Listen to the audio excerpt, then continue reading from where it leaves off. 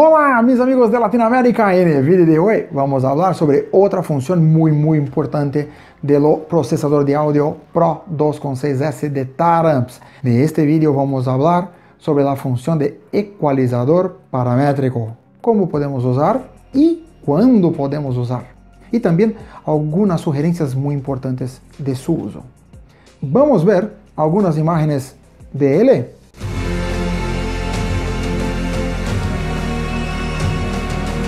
La función ecualizador paramétrico del procesador de audio Taramps Pro2.6S es una función que tiene en cada una de las salidas, se tiene 3 memorias donde puedo elegir la frecuencia, el factor Q y también su ganancia. Así yo puedo hacer un ajuste preciso y personal en cada una de las salidas.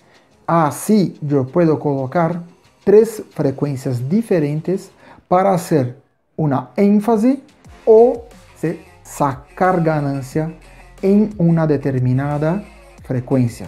Esto es muy importante para hacer el ajuste fino en mi Open Show, en mi sonido interno del auto y también para uso en mi caja Bob. ¿Ok? Así. Vamos a ver cómo es sencillo hacer el ajuste. Bien amigos, aquí para ajustar lo uso del ecualizador paramétrico del procesador de audio Pro 2.6S Taramps es muy sencillo. Entonces vamos aquí, haga clic en lo encoder para accesar el menú. En audio, haga clic. Aquí tenemos Ruteo de audio, sobre, Retraso, Fase, Limitador, Nível de salida y ecualizador paramétrico de salida. Haga clic. Aquí vamos a ver como ejemplo lo Alt 1, donde le tienen 3 X. Entonces tenemos aquí lo ecualizador 1, ecualizador 2 y ecualizador 3. Vamos elegir lo ecualizador 1. Entonces en lo ecualizador 1 podemos seleccionar su ganancia, pero lo más importante, podemos seleccionar su frecuencia. Aquí un punto muy importante. Esta frecuencia debe estar dentro del mismo ancho de frecuencia elegido para la salida 1, para lo Alt 1, en lo crossover, en la función crossover. Así, si yo tengo aquí un corte para un bajo, entonces voy a tener un corte que va de 30 Hz hasta 80 Hz. Yo voy a colocar aquí, elegir una frecuencia que esté entre 30 Hz y 80 Hz, que está dentro de lo ancho que está elegido en lo crossover para esta salida. ¿Ok?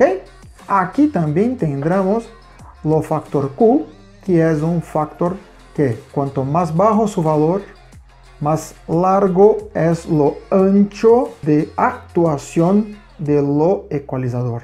Así tendremos como la frecuencia central la frecuencia elegida, y cuanto más bajo, más actividad tenemos en las frecuencias para abajo y para arriba.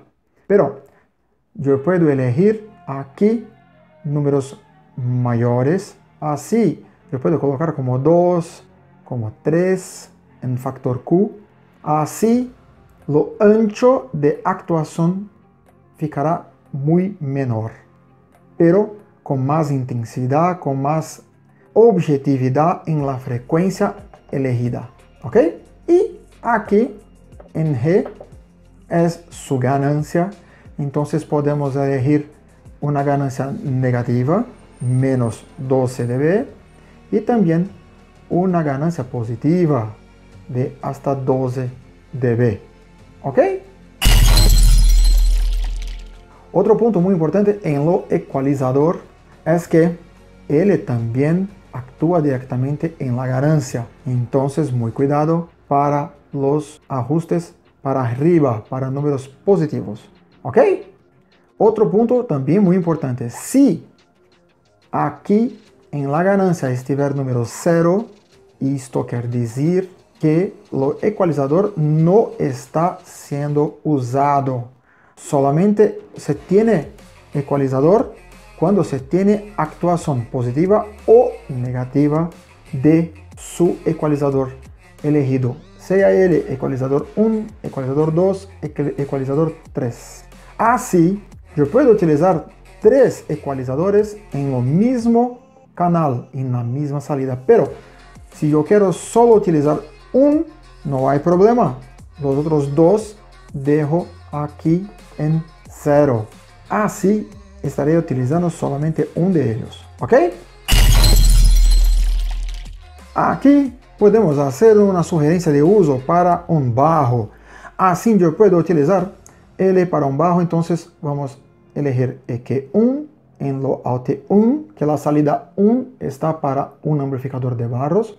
Aquí yo puedo utilizar una frecuencia que va un bajo más fuerte para sonido interno, con bajos con más profundidad. Así yo puedo utilizar una frecuencia de 50 Hz con un factor Q de 3 para tener más actuación en la frecuencia central de 50 Hz. Y aquí yo puedo colocar una ganancia de más 3 dB. Pero si yo quiero en lo mismo sistema tener un poco más de agresividad para mi open show, yo puedo utilizar también lo EQ2, la misma salida, en una frecuencia más baja. Así yo puedo utilizar en una frecuencia acerca de los 80 Hz, entonces en 75 Hz, con un Q-factor más alto, exactamente para así tener más precisión en la frecuencia. Entonces un factor Q de 5 y una ganancia aquí de más 2 dB, por ejemplo. Y en lo EQ3 yo voy a dejar en 0, porque no quiero más utilizar, quiero solo utilizar 2 de los 3 ecualizadores. ¿Ok? O uso do ecualizador paramétrico es un uso general. Así yo puedo usarlo desde mi open show hasta mi sonido interno, mi caja Bob, sin problemas. Aquí también puedo usarlo en cualquier una de las vías. Así yo puedo hacer la ecualización de un bajo, de un medio bajo, de un medio alto, de un driver, de un intervalo. Todos ellos yo puedo usar sin problemas desde que tenga su salida hecha con lo crossover, con lo ruteo, con todas las funciones que hablamos en los otros vídeos. ¿Ok? Bien amigos, como vimos, es muy sencillo hacer el ajuste. ¿Por qué? Porque aquí tenemos todas las informaciones de forma muy clara, muy simples. Así, cualquier duda, cualquier sugerencia, escribir aquí abajo y no olvides de suscribir en nuestro canal y activar las notificaciones. Y si gustó del video, deja tu like. Hasta la próxima.